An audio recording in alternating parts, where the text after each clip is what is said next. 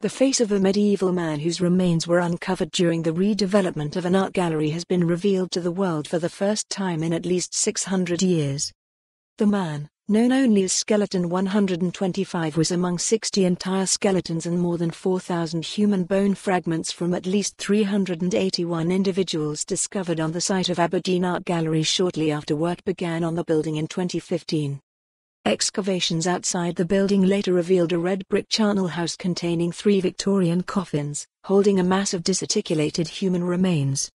It is thought Skeleton 125, known as SK 125, lived in the late medieval period and was over 46 years old when he died.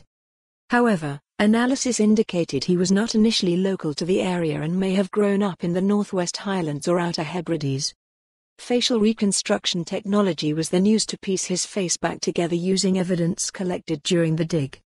Dr. Paula Milburn of ARC Archaeology Group explained, SK 125 has provided us with a first fascinating glimpse of one of the people buried on the site of Aberdeen Art Gallery over 600 years ago. The ongoing post-excavation work is examining the remains in detail and will provide us with amazing information on the kind of people buried here, including their ages, gender, health and lifestyles. The excavation outside the gallery uncovered thousands of human bone fragments. She added, fascinatingly, sulfur isotope data, which can reveal residents later in life, indicates that he may have spent the last years of his life in or around Aberdeen.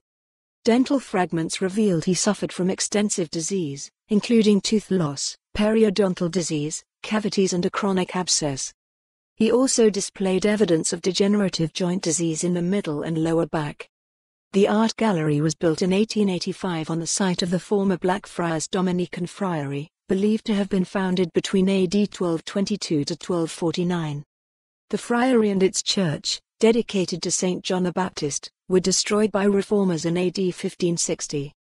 SK 125 was recovered from the lowest level of the burials, with other skeletons dated to the period 1050 to 1410.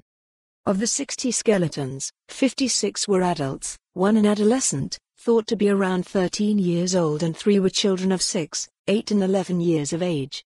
Councillor Marie Bolton, Aberdeen City Council's cultural spokeswoman, said, "The incredible find on the site and the amazing painstaking research of Dr. Milburn and her team is another wonderful chapter in the history of Aberdeen Art Gallery. For more on this story, visit the news article link."